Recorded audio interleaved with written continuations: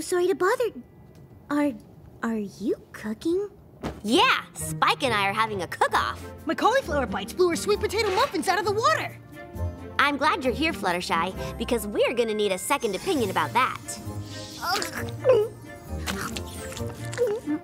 They're both delicious, but Sakura has swamp fever and there's no cure and it's all my fault and the only pony who can cure is the mystical mask and I need your help to find her. So what'd she pick? The cauliflower bites, right?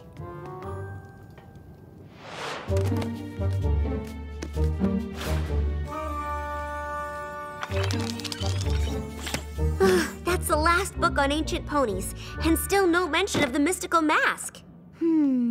Did we check the unabridged versions? Yes, and the books on rare diseases, the books on rare plants, and the entire section on bog habitation. Well, we might have to look through every book in the entire library, but I know we'll figure it out. Oh.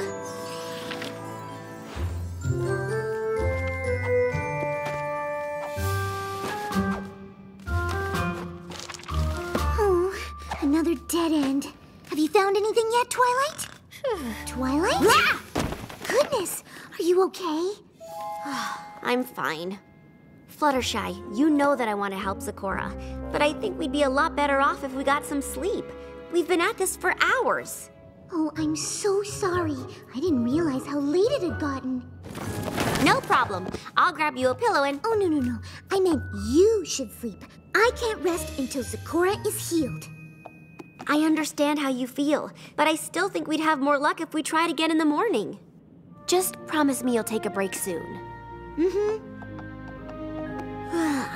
Good night, Fluttershy. 9 by 13-inch pan. Twilight! Non-stick pans! What's all the commotion in here, ladies? Sorry, but I figured out who the mystical mask is. You did?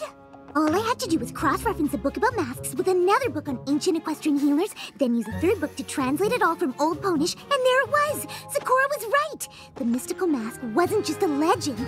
The mystical mask was Mage Meadowbrook! The ancient sorceress from Hayseed Swamp? We studied her at Celestia School. Are you sure? Absolutely! Mage Meadowbrook wasn't just a sorceress. She was also a healer, and back then, healers wore masks so they wouldn't get sick themselves. Fluttershy, I am so incredibly proud of you for using your research skills to figure this out. But Meadowbrook lived ages ago, and didn't she disappear? But if we go to Hayseed Swamp, maybe we can find something she left behind. Something that could lead to a cure. It seems like a long shot, but I guess it's possible. We have to try. I've got a route all planned out, and on the way we can check up on Sakura, and then... Whoa. We're leaving now? Of course! Every second we spend waiting is a second Sakura is coughing bubbles. But Fluttershy, you haven't slept, and that's a long journey. There's no use trying to talk me out of this, Twilight. We've got no time to waste! Can we at least grab some breakfast? I packed cauliflower bites. Aw, no sweet potato muffins? I, ate them all. They were actually really good.